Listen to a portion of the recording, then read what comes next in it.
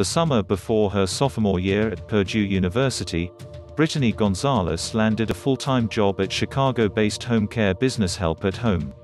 Though she accepted a caregiver role to earn some extra cash, she soon fell in love with the work.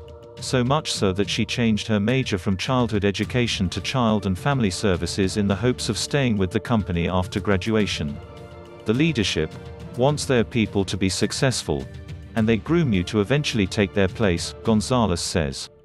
That was not what my friends were experiencing in the companies they were working for. I realized that was something very special, and I didn't want to leave it.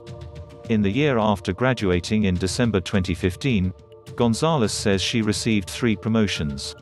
This focus on upward mobility has landed Help at Home at No. 8 on Forbes' list of America's best employers for new graduates.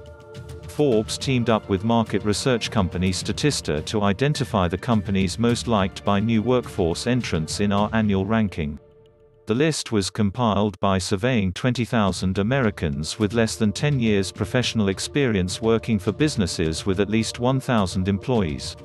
This year's list is pertinent not only to the class of 2021, but also to last year's graduates, 45% of who are still looking for work, a recent Monster survey finds.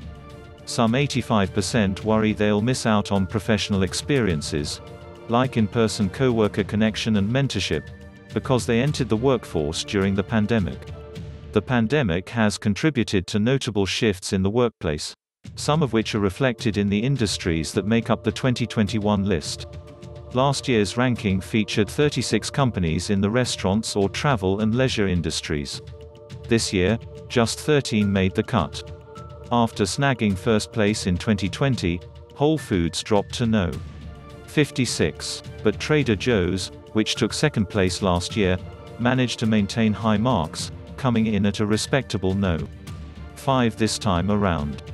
Pharmaceutical company Merck took the top spot in the ranking this year, followed by Southwest Airlines, No. 2, and the University of Texas Southwestern Medical Center, No. 3. For those who aren't quite ready to leave college life behind, the latter is a perfect fit, says Suzanne Farmer, the university's Assistant Vice President of Organizational Development and Training. People want to graduate and learn and keep learning from this academic place. It's like staying in school, she says. It's very much a learning place where you can grow your career. In addition to its nurse residency program, new graduates are also given opportunities to work with the university's researchers and faculty.